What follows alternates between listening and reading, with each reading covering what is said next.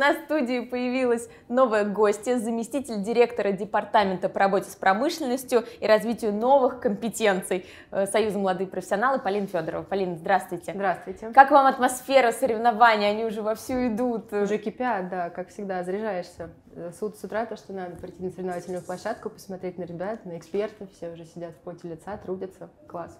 Но мы с вами не про межвузовский чемпионат хотим, конечно же, поговорить, потому что у вас впереди большая работа.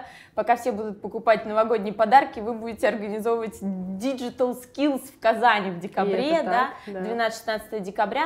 Ну, вы нам правду расскажите, это больше такой тест площадки Казань-Экспо, которая еще новая? Не только, нет, в первую очередь это чемпионат, проведение которого мы начали в прошлом году. Подписались с регионом, с Республикой Татарстаном в этом году на проведение на следующие 5 лет. Поэтому в этом году совмещаем приятное с полезным, проводим чемпионат и действительно тестируем площадку. На самом деле чуть-чуть она уже тестирована была, там проводили региональный чемпионат, а сейчас будет уже большая проба пера с довольно тяжелыми компетенциями, серверами и вот всей кучей проводов, интернетов и всего прочего. Ну вот Worldскиллс — это отраслевой чемпионат по стандартам Worldскиллс, понятно, в сфере информационных технологий. Вот что такое отраслевой чемпионат и какие технологии являются самыми лидирующими? Отраслевой чемпионат, название частично говорит вроде как бы само за себя. На самом деле это понятие, термин, это появился из поручений президента по итогам одной из встреч национальной сборной Российской Федерации по профессиональному мастерству. Тогда президент поручил 5 отраслевым министерствам проводить конкурсы профессионального мастерства в своих, соответственно, отраслях. И одним из этих министерств было Министерство связи и массовых коммуникаций на тот момент. Сейчас оно переименовалось и носит гордое название еще и Министерство цифрового развития. Наша целевая аудитория – это в первую очередь предприятия отрасли, малый, средний, крупный бизнес, который работает в IT, а также колледжи и вузы, которые учат студентов своих по IT. Вот. Но на самом деле с отраслью IT, что интересно, что сложно говорить об этой отрасли как о чем-то отдельном, потому что все мы знаем, что цифровые технологии, они сквозные. И именно поэтому частично на чемпионате вы увидите такие вещи, как, например, сити-фермерство или цифровой модельер. Казалось бы, что здесь общего с IT, но тем не менее это как раз... Как цифровой модельер? Цифровой модельер, да, все так. Или роботизированная сварка, например. Да. Опять же, с IT имеет на слух мало чего общего, но поскольку внутри зашиты модули, которые в любом случае потребуют от участников проявления их цифровых навыков, то здесь мы и получаем скрещение, такое наслоение отраслей. А какая вообще главная цель Worldскиллс? И вот нас интересует, как всегда, уж кадровое обеспечение, естественно. Да, так и есть. Главная цель Worldскиллс, мы ее точно так и позиционируем, она очень такая амбициозная, почти как лозунг, это кадровое обеспечение цифровой экономики. Все так и есть. Говорить о каких-то результатах пока еще преждевременно, я бы сказала, поскольку проект запустился только в прошлом году. Ну и вообще, понятное дело, что обеспечение отрасли – это процесс, который строится не на одном чемпионате, а на целом комплексе мер и действий. Чемпионат – это одна из примерно посередине находящийся этап.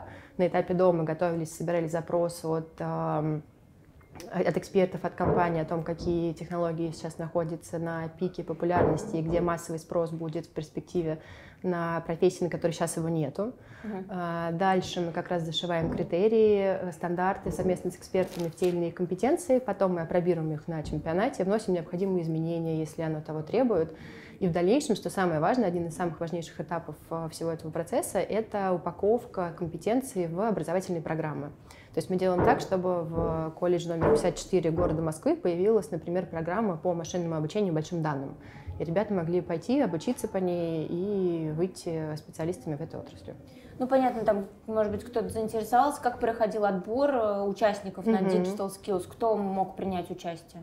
Отбор мы делали по городам и весям всей Руси. На самом деле доступ был открыт через наш сайт, заявиться мог кто угодно. Опять же, мы не ставили рамок по принадлежности к той или иной организации. То есть на межвузе у нас соревнуются все же преимущественно студенты, например. Да, есть ветка хай-тека, где мы ждем больше молодых рабочих специалистов. Здесь на диджитале мы считаем, что цифровая экономика, она для всех. Мы ждем всех, и более того, мы сняли по компетенциям, которые у нас являются таким шильдиком Future Skills, я про них могу чуть позже рассказать, мы сняли ограничения по возрасту, и мы допускаем любые возраста к участию именно потому, что считаем, что этому можно обучиться и нужно обучаться, переквалифицироваться в любом возрасте. Вообще любые? Есть какие-то ограничения? Нет. Есть нижняя планка, связанная с тем, что с детьми просто сложнее работать, там высокая ответственность, а верхние ограничения мы сняли. Ну, то есть юниоры у вас присутствуют, юниоры да? будут, Про них хочется спросить. У них есть какие-то послабления или они наравне со взрослыми работают? Ну, вот здесь тоже интересно. В прошлом году мы делали чемпионат официально без юниоров, но привезли одну команду из Казани на компетенцию по разработке дополненной виртуальной реальности. И специальные эксперты не стали делать для них отдельное задание. Они соревновались наравне со взрослыми, очень были сосредоточены все время, и, что интересно, их результаты на выходе получились, совсем немногим хуже, чем результаты ребят постарше. Но это скорее исключение, чем правило, и все-таки сейчас мы, конечно, стараемся в некоторых компетенциях делать послабления, и задания адаптируем под ребят, поскольку возрастная категория у них это с 14-16 лет в среднем, конечно, они не всегда дотягивают до уровня либо студентов, либо, если мы говорим вообще о ребятах, которые уже работают где-то, конечно, это совершенно разные, опять же, будут веса, поэтому задания делаем чуть полегче. В этом году мы, опять же, юниоров в чемпионат взяли их не просто физически, а решили провести такую большую акцию в пилотных регионах России. Мы их 6 выбрали, провели тест на цифровую грамотность, который стал первым этапом как раз отбора на чемпионат Digital Skills. На уроках информатики ребята могли в течение 40 минут пройти онлайн-тестирование на цифровую грамотность. Цифровая грамотность, мы туда заложили 3 основных критерия. Это цифровое потребление, это цифровые навыки и цифровая безопасность, которые как раз проверяют довольно комплексно на ребят, на то, как они умеют пользоваться ресурсами интернет и, например, компьютерами, другими средствами связи и работы с IT, насколько они делают это безопасно и какие навыки они при этом используют.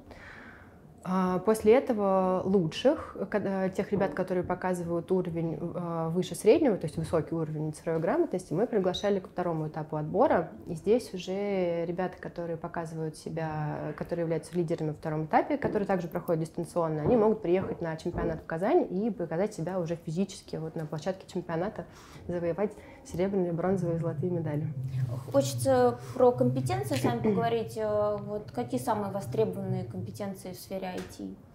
Здесь тоже сложно говорить. У нас вообще, что мне нравится на этом чемпионате, что мы его на этапе, когда еще мы его планировали, решили сделать из него такую песочницу экспериментов. И в итоге из 25 компетенций чемпионата больше 2/3 у нас получаются компетенции, которые как раз future skills. То есть это новое, что еще вот не сильно стандартизировано и не входит в основной зачет. И мне кажется, что как раз наиболее популярные сидят сейчас среди них. Все мы знаем, что машинное обучение, большие данные, искусственный интеллект сейчас пользуются наивысшим спросом. И, конечно, этих специалистов сейчас отрывают руками и ногами. Все хотят получить ребят, которые в этом сильны. Все проводят и олимпиады, и конкурсы, и чемпионаты, и все, что только можно. Поэтому я думаю, что, наверное, по востребованности я бы выделила вот эти вот. Помимо этого еще есть, опять же, вот вещи, связанные с информационной безопасностью, критически важные, опять же, поскольку многие говорят, что сейчас информационная безопасность будет важнее даже, чем ядерная, потому что угроза, как бы, вот она наиболее ощутима и вполне более реализуема. Не обязательно иметь чемоданчик с красной кнопкой, чтобы стать информационной угрозой. Вещи с разработкой мобильных приложений, безусловно, тоже супер востребованные, потому что сейчас любое продвижение любых товаров, услуг, любых отраслей строится через приложение на мобильном телефоне, любой шопинг и все, что с этим связано, тоже это мобильные приложения. А какие мероприятия будут дополнительно проходить во время Digital Skills? Мы стараемся сделать чемпионат наиболее насыщенным для посетителей. Вы, наверное, видите сейчас на межвузе тоже по уровню, по количеству вкусно пахнущих стендов, цветов и всего остального. На диджитале мы, конечно, делаем акцент в сторону цифровых мастер-классов, приглашаем компании-партнеры рассказать о технологиях школьникам, студентам, попробовать себя. Ну вот партнеры, понятно, что это лидеры IT-отрасли. Мне просто всегда было интересно, могут ли они вот так на площадке хантить ребят и приглашать даже на работу. Было такое в вашей практике, Полина? Слушайте, доподлинно, не знаю, наверное, не припомню, но уверена, что где-то в кулуарах это, конечно, было. Опять же, диджитал еще слишком юн, чтобы делать какие-то выводы про него. Аналогичные истории у нас, конечно, бывают часто и после чемпионата хай-тек, и после национального финала, когда компании готовы прям вот выкупить полностью какую-то команду, потому что понимают, что навыки у них соответствуют запросам. Вот, поэтому думаю, что у диджитала тоже все впереди, и, безусловно, это будет площадка, на которой в первую очередь работодатели смогут искать таланты, а таланты смогут найти себе работу мечты. Ну, вы упомянули, что во время деловой программы будут такие встречи вместе с представителями органов власти, правильно, что представители вузов, компаний.